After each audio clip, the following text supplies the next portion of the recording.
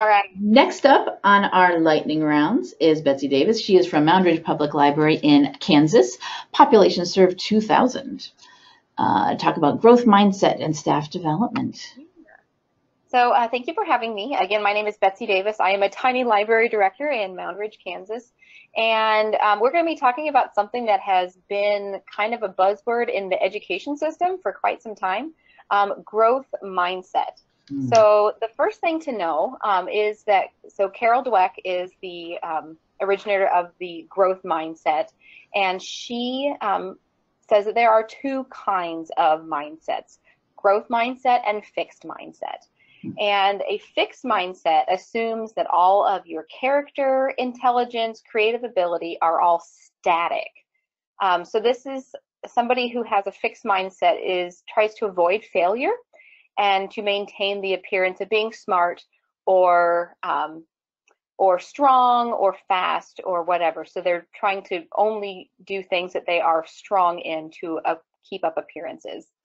However, somebody with a growth mindset is quite the opposite, where they thrive and enjoy challenges and views failure as a springboard for stretching existing abilities. And so what was really interesting when I'm reading Dweck is she actually says that both of these mindsets can be present in a person at the same time. So for example, myself as an example, in baking, I really enjoy baking, and I do a lot of experimentation, and I like to share my food with people, and I like to hear feedback. And through their feedback and my experimentation, I have become a better baker. Now, some of the things, especially in the beginning, what I would serve was not good, but I am getting a lot better. There, I have a growth mindset where I'm willing to experiment and try different things. Where I have a fixed mindset is in chemistry. I am not strong in chemistry, and I do not actively engage people in conversations about chemistry because I don't want to look dumb. So in the library, we find fixed mindsets when we hear things like, oh, I have an e-reader question. And immediately, instead of trying to help the patron, you defer it to the techie or the younger employee because, you know, of course, they know technology better than you do, instead of trying and helping them. A library example of growth mindset would be assisting a patron in gathering genealogical research and using multiple resources that you may not have used before, but you're willing to try and help them and kind of walk them through the process in finding those resources.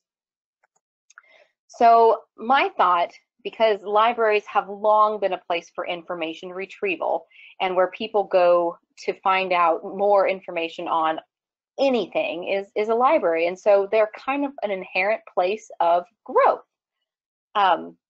So why shouldn't the workers at the library also have a growth mindset? But how do we get library workers to embrace this idea? Well, that is where motivation comes in. So staff as learners. You know, if you expect the status quo, you're going to get the status quo. And many people are really scared of failing and are doomed to stay average because of that fear.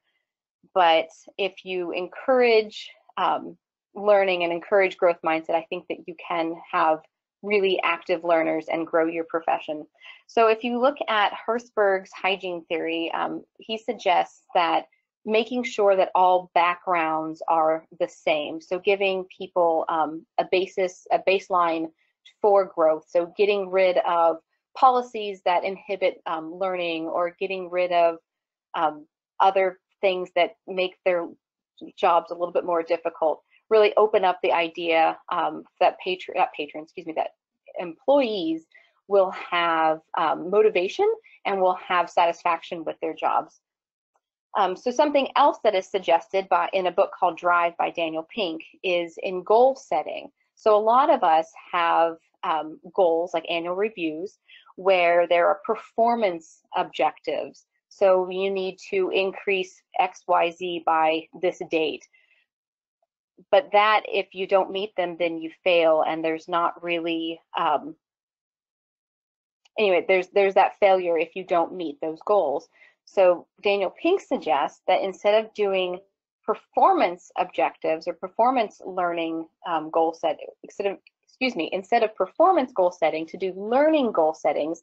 And so instead of having, I will, achieve XYZ by, March 1st, it's, I will learn more about how to use different e-reader formats.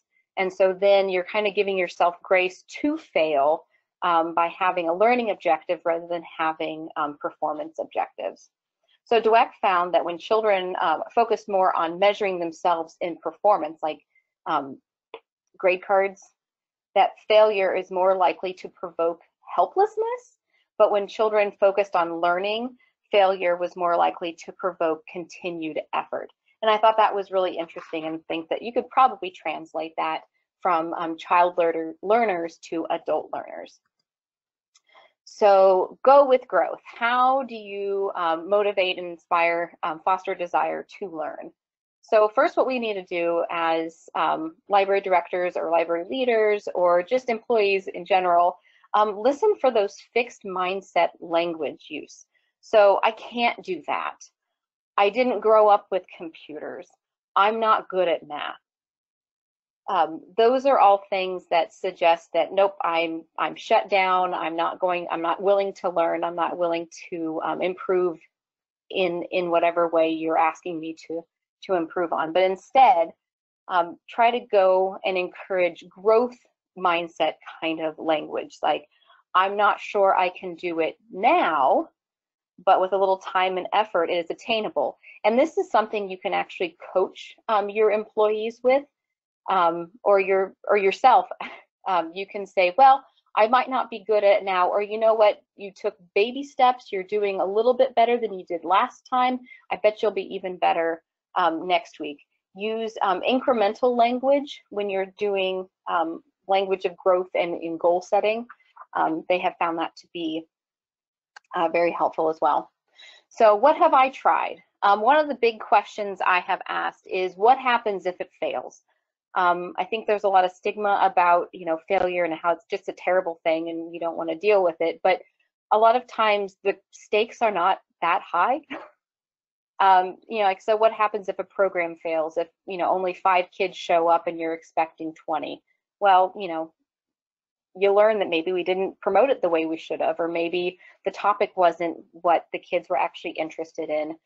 So turn it around to be like, oh, this is a perceived failure, but really, what did we learn from it? What happens if it fails? We're probably still okay.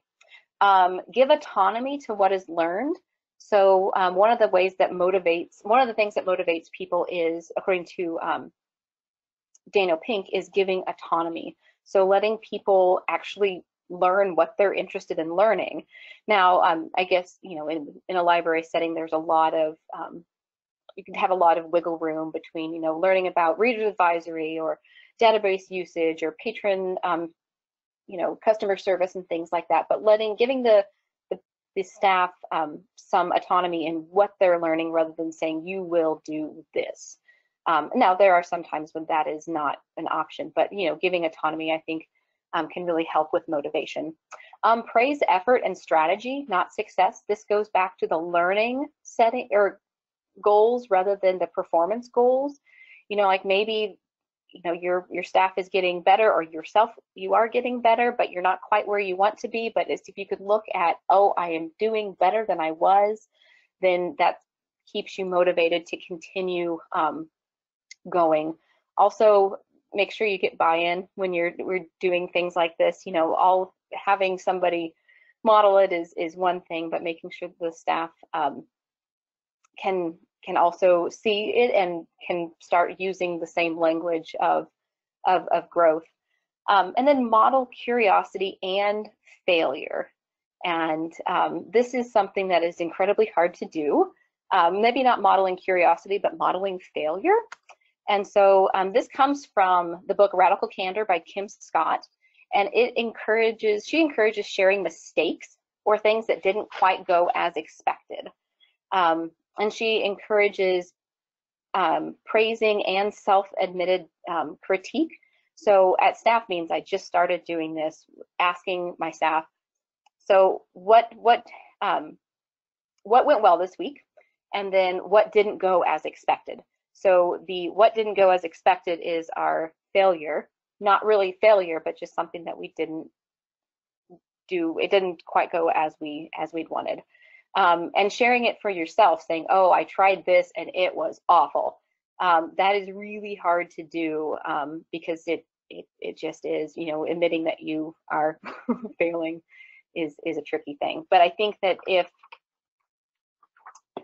you continue at it and you are very open about failure and open to and supportive of staff to get some education and to grow and learn different skills, then I think it can be very beneficial for both the staff and for the library as a whole. And these are the resources that I used. I read quite a bit, and this actually is my exercise in growth mindset. I listened to Motivating Your Team with Lauren Hayes, a podcast back in September, and I thought, ooh, that's really interesting. I want to know more. And then I pushed myself a little bit and thought, okay, so I have a learning objective. I'm going to learn more about this.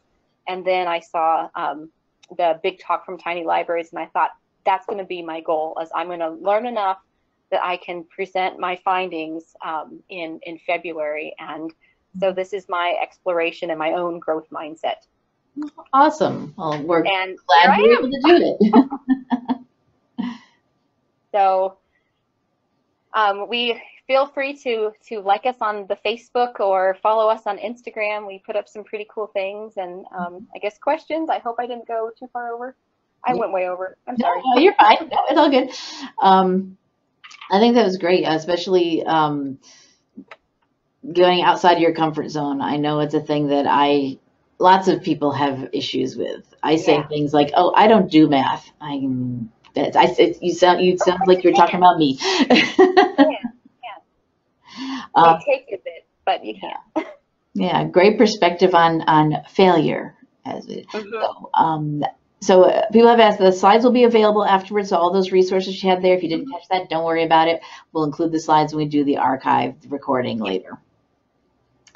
All right, so let's move on to, so thank you so much, Betsy. That was awesome. Some great info. We got lots of comments saying great information, great perspective, that success. Awesome. Thank you so much.